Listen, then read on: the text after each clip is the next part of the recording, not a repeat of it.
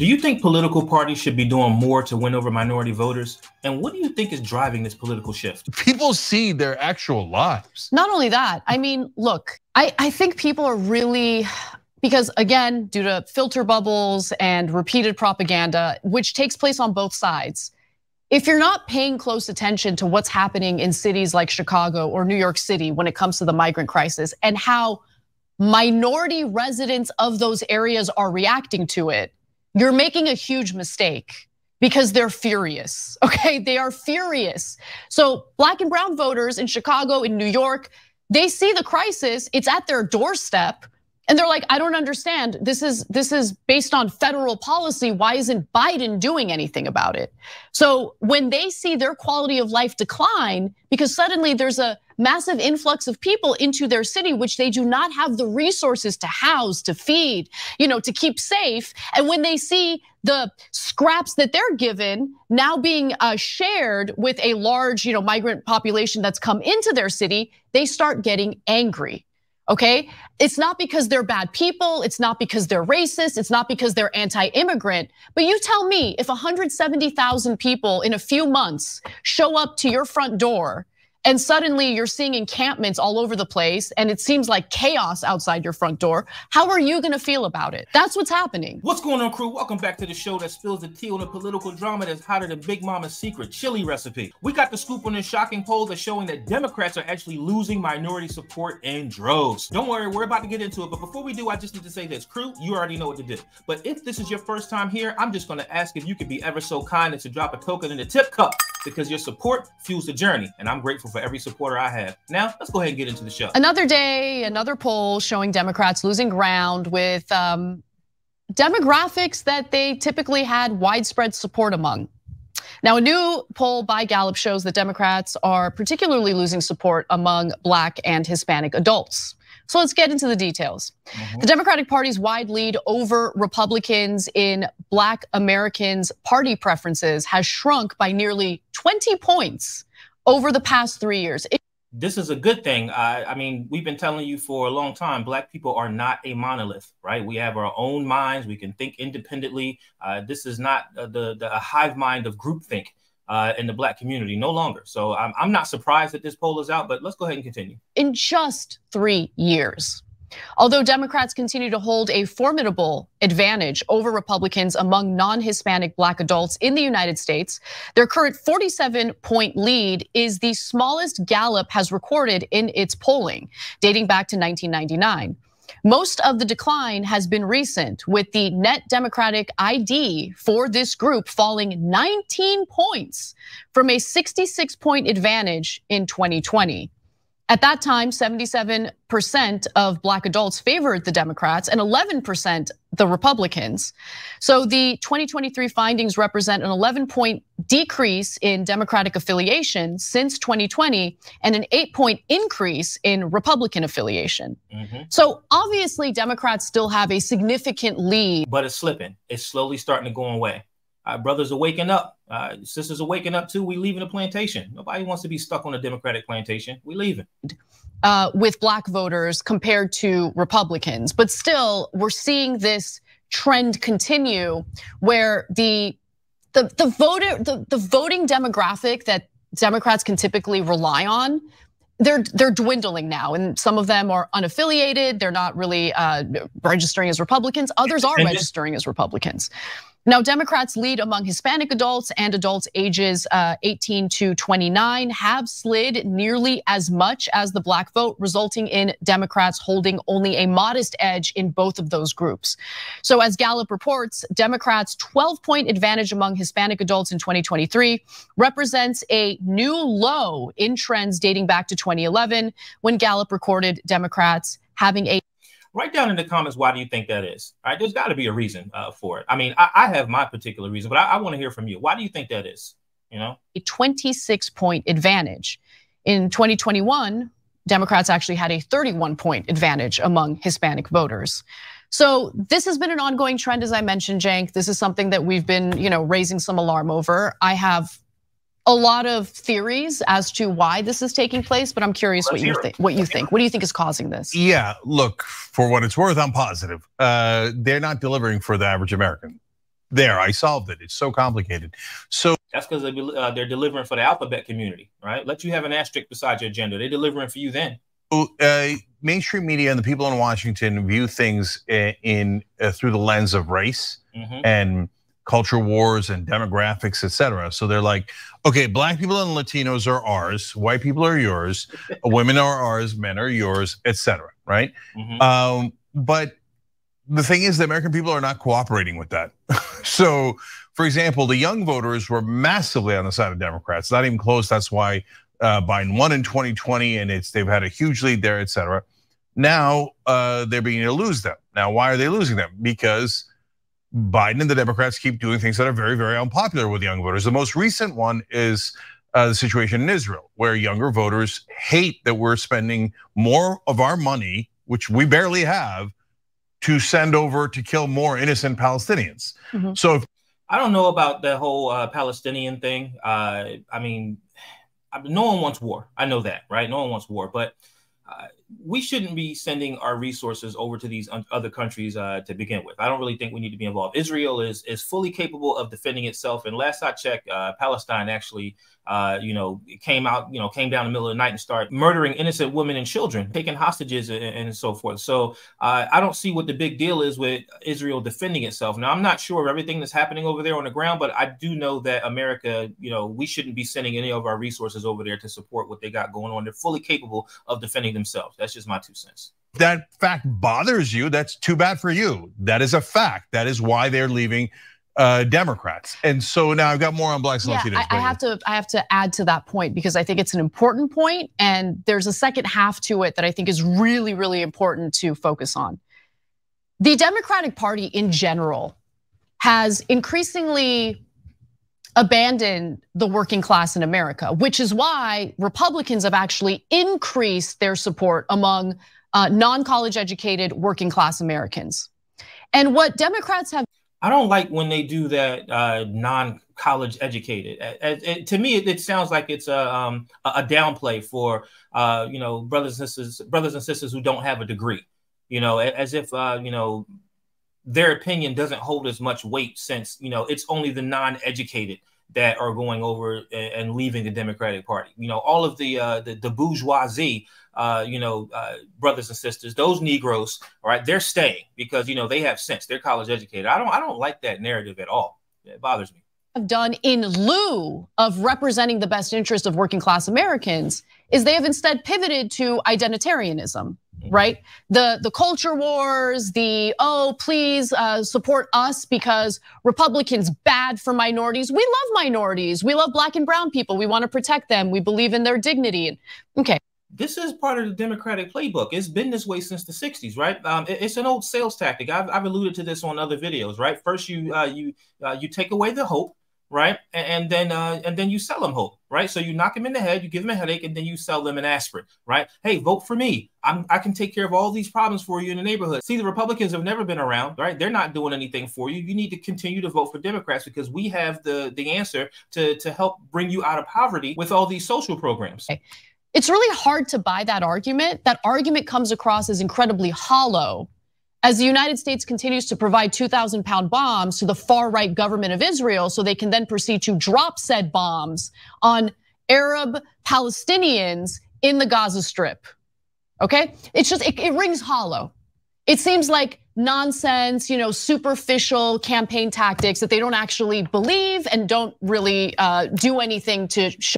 I don't watch the Young Turks like that, but you guys let me know in the comments. Did they have the same energy when the Palestinians came in and invaded Israel? Did they have the same energy and said that shouldn't have happened, that they shouldn't be doing that? I'm curious to know. Let me know in the comments. I don't believe they did, just listening to the way they sound now. Show or prove that they care about. Yeah, so I think that that's totally right. But going along with that, in terms of things they don't believe, look, part of the blame goes towards Bernie Sanders. Wait, what? Why? Yeah, okay, let me explain. Because Bernie did a great job of convincing Joe Biden that he should run on progressive policies, because progressive policies are very, very popular on the economic end, okay? So paid family leave, child tax credit, a higher minimum wage, you name it, very popular, right? So Biden ran on him, but Biden didn't tell Bernie something that's very important. He never meant it. So when he got into office, he delivered on almost none of those policies. So that is, you see over the last 3 years, every demographic, whether it's age or race, jumping off a cliff, right? In the numbers that Anna's reading you. And I think that what they saw was, hey, oh my God, look at this. This is amazing. We're gonna get all these things that we really, really like. Oh God, Joe Biden and the Democrats, we knew it. And then see, Trump is a bad guy and the Democrats are good guys. And the Democrats were like, just kidding. And they pulled the football again. No. The Democrats have always done that. When have the Democrats ever delivered on anything? Honestly, right? You guys let me know in the comments. Paid family, and they had child tax credit for a year and people loved it. It was one of the most popular programs in the country. And then Biden's like, no, in order to help Joe Manchin and the Republicans, I will now pull the child tax credit. You moron! Because now they had it for a year and they knew how good it was. And then when you take it away from them, it's much worse than if you never gave it to them. So he made all these promises that he knew for sure he was never going to deliver on. And then all the people on TV turn around and they're like, no, it's okay that he didn't do voting rights and he didn't do any of the economic agenda. He did this bill and that bill that helps industries, that maybe helps Americans eventually. But anyway, we love him, so you guys should love him too. And you guys should be thrilled that he did 10% of his agenda. Well, that's nice propaganda, but definitely propaganda.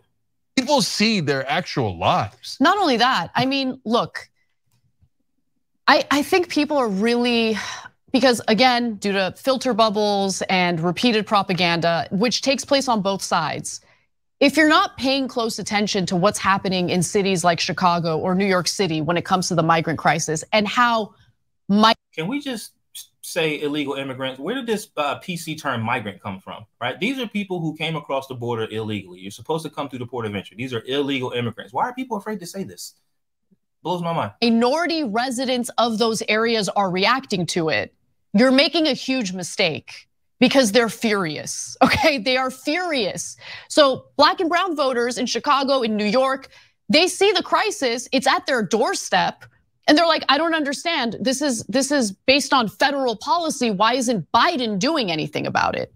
So when they see their quality of life decline, because suddenly there's a massive influx of people into their city, which they do not have the resources to house, to feed, to keep safe. And when they see the scraps that they're given now being shared with a large, migrant population that's come into their city, they start getting angry. Okay, it's not because they're bad people, it's not because they're racist, it's not because they're anti-immigrant, but you tell me if 170,000 people in a few months show up to your front door. Oh, now they get it, now they understand. And suddenly you're seeing encampments all over the place and it seems like chaos outside your front door. How are you gonna feel about it? So why you tell me this then, why didn't anybody care when Texas was saying the same thing? You guys remember when Texas was complaining about this? Texas was complaining about everything that New York and Chicago are complaining about right now. We do not have the resources for this. Everybody called them racists and bigots, right? And xenophobes, right? But now that it's in New York and Chicago and they're forced to deal with it, now it's a problem. You guys see the hypocrisy? Yeah. That's what's happening. And I'm gonna combine two of the things that we've been talking about here, because you see this is a perfect storm.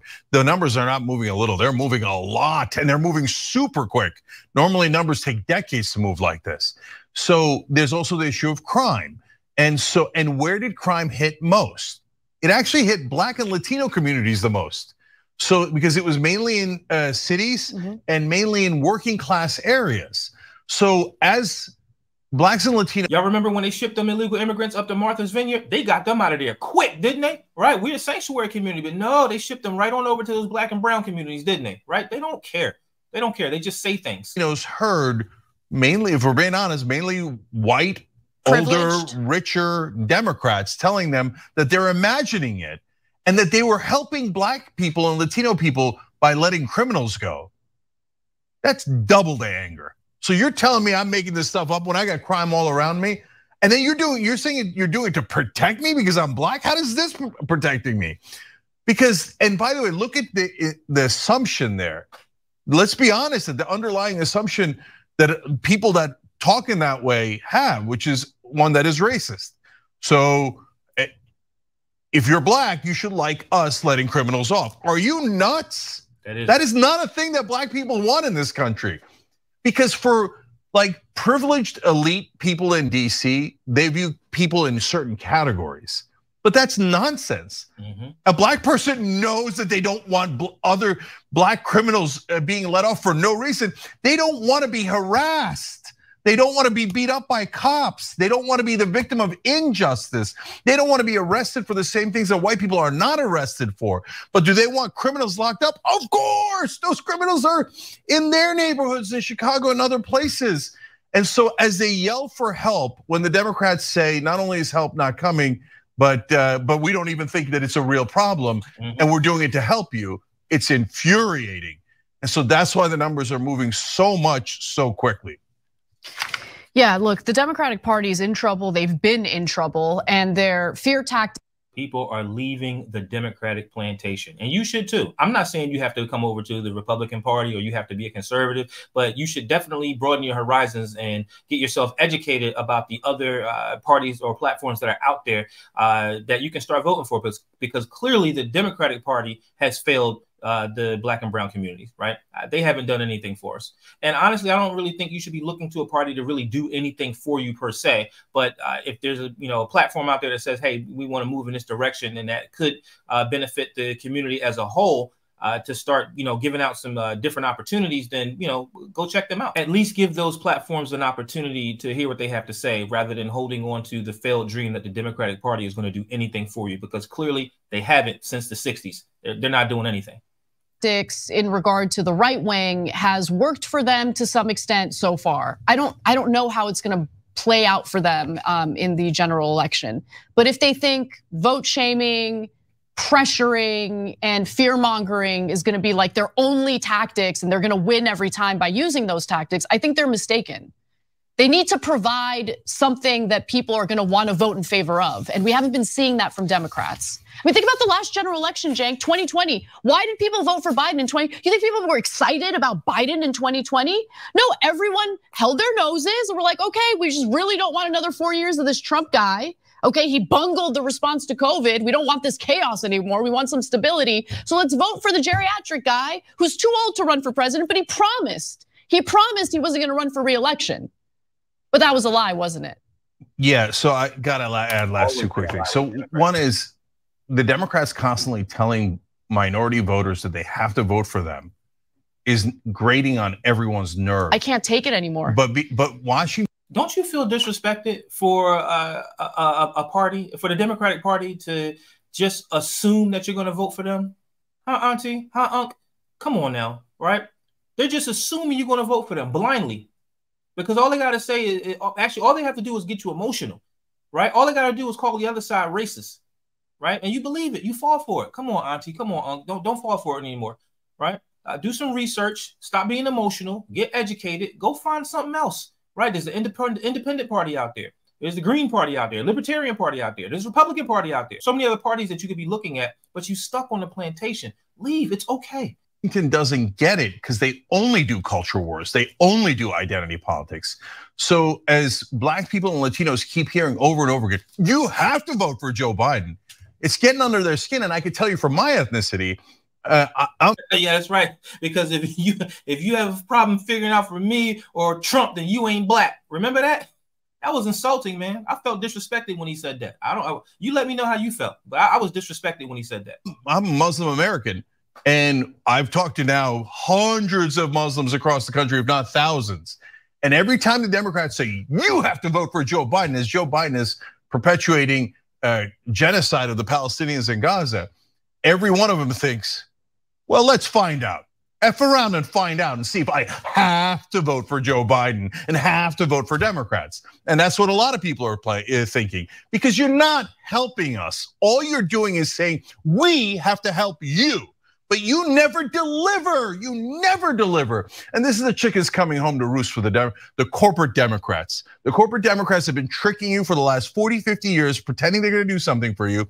And they give you the crumbs off their table that the corporate donors allowed for. And then they think, oh, it's never gonna catch up. We're gonna have Joe Scarborough, mainstream media, and New York Times make up nonsense propaganda and marketing for us. And we'll just trick everybody into voting for our corporate agenda. Well, it's not working anymore. And that's why people feel so hopeful. All right, crew, we just got finished looking at that. And Man, what I have to say about that is we're at a crossroads. I mean, do you feel the political landscape shifting, or is this all just smoke and mirrors? And here's the kicker though. Do you believe these political parties truly represent your voice? Pour your hearts out in the comment section below and let's keep the conversation going. Folks, if you enjoyed this content and you want to see more like it, make sure you hit that like button and please consider subscribing to the channel. I'm just going to thank you in advance for checking out my other videos. So until the next one, I guess I'll catch you in the comments. I'm gone.